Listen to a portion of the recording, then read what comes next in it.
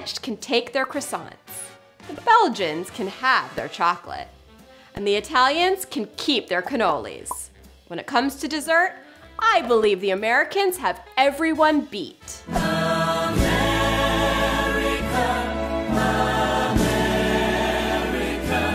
Take, for example, this gorgeous Lady Baltimore cake. Created here in America, it is a beautiful light white cake with a dried fruit and nut filling topped with a meringue frosting. But before we delve into how to make this vintage recipe and then use it as inspiration to make it modern, you have to earn it by taking a little quiz. Lady Baltimore cake was named after a real person. True or false? False. There are quite a few versions of how the Lady Baltimore cake got its moniker, but my favorite is that it came from a Victorian novel published in 1906, where a gentleman has a taste of Lady Baltimore cake and is so enamored he has to make a pass at the woman who baked it. Lady Baltimore cake originated in Charleston, South Carolina. True or false? Possibly true. The other origin story is the women who owned the Lady Baltimore tea rooms in Charleston created this cake as a derivation of a then popular queen cake. Lady Baltimore cake is featured in the popular animated series The Simpsons. True or false? True. A Lady Baltimore cake is seen while Agnes Skinner is showing Bart pictures in her scrapbook. Now that you've passed the quiz, it's time to make the cake. Preheat your oven to 350 degrees. Next, prepare 2 8-inch cake pans by lightly greasing them with vegetable shortening. Then, line the insides of the pans with parchment paper. Finish by dusting the inside of the pans with flour.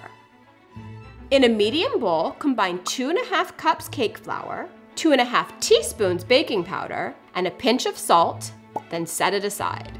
In a small bowl, combine 1 cup milk and 1½ teaspoons vanilla extract and set it aside. In the large bowl of your electric mixer, cream together a 1/4 cup vegetable shortening, a 1/4 cup softened butter, and 1½ cup sugar until light and fluffy, making sure to scrape down the sides every now and again. With the mixer on low speed, add about 1/3 of the flour mixture. Mix until the flour is almost incorporated, but not quite. Scrape the bowl down and add approximately half of the milk mixture, blending until just mixed. Scrape the bowl down again and continue alternating with the flour mixture and the milk mixture, ending with the remaining flour mixture and stirring until just blended. Set aside. In a bowl, beat 4 egg whites with an electric mixer until stiff peaks form. Gently fold approximately 1/4 of the beaten egg whites into the batter to lighten, and then fold in the remaining egg whites. This will give your cake a beautiful lift and airiness to it. Carefully pour the batter into the prepared cake pans and smooth out the top. Bake for approximately 30 to 35 minutes until a toothpick comes out clean.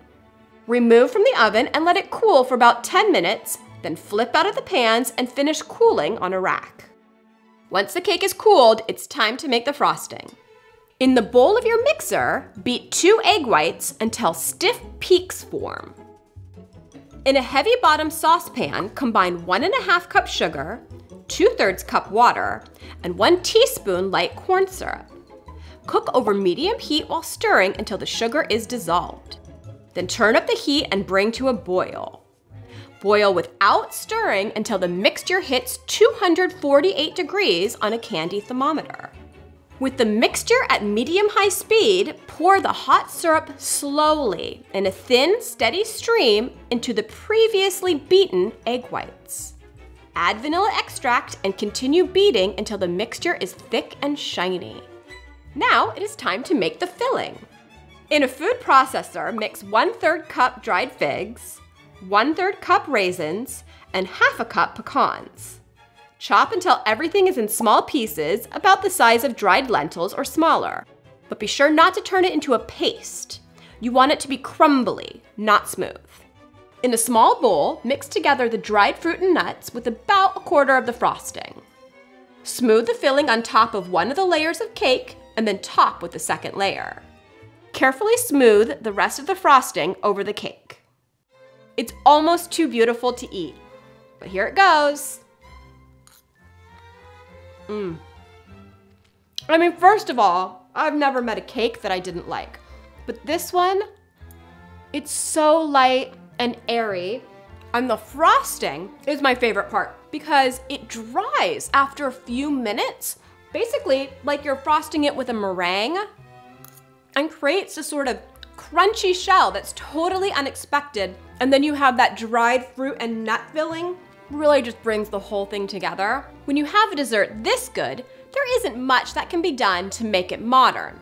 But I do have a slightly different version, which is far less time consuming to make because you use a boxed cake mix and then serve it in mason jars.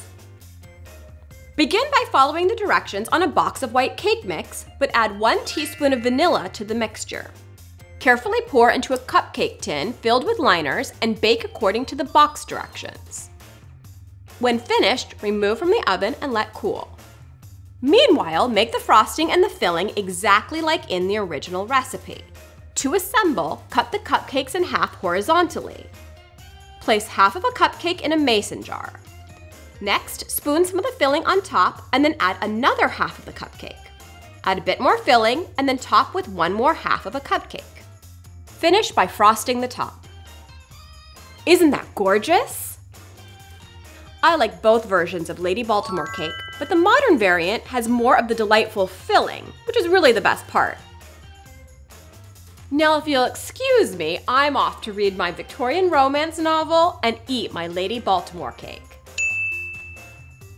If you liked any of the home goods in today's video, you can find them at my online store, retrodepot.co. Just click the link in the description box below.